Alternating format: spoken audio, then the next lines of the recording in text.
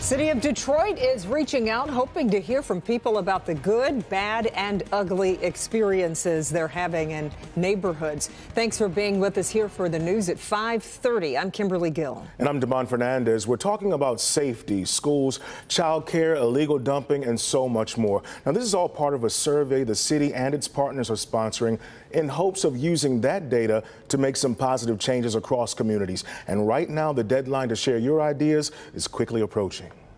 It's another chance for residents across the city of Detroit to make their voices heard and share perspectives about their neighborhoods with city leaders and groups working to help bring about change. When it comes to improving the neighborhood, what would you like to see done?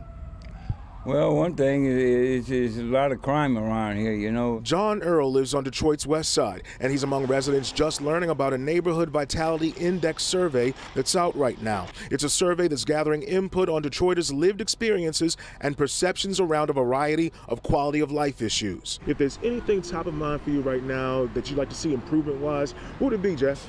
Schools. District schools. Jeff and Lachelle Bohorsky are also just learning about the survey. The Neighborhood Vitality Index is asking Detroiters to chime in on issues about safety, education, illegal dumping, vacant homes, access to healthcare resources, transportation, and other topics. We really are trying to push to hear from all Detroit residents over the age of 18, as many as we can get to take the survey. Jane Morgan is president of JFM Consulting Group.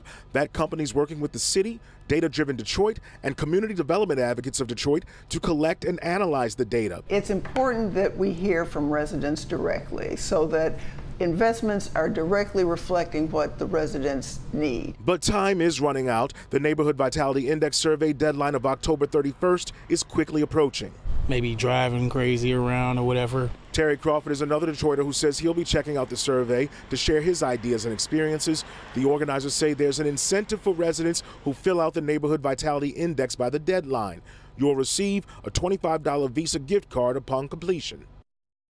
Now, organizers told me so far more than 500 people have completed the survey online, but they want to hear from so many more Detroiters. Now, Kimberly, I did check out that survey. I took it this morning myself. It only took about 10 minutes. Yeah. And again, the deadline is October 31st. And if you do fill out that survey, you do at the end put your information and you'll be sent a $25 gift card. Yeah, that's a nice incentive, and nice that they're asking for the input from residents. So, you know, they're saying that the only way they can make change is if you let your voices heard. Exactly. So, yeah, there you go. Make your voices heard. All right.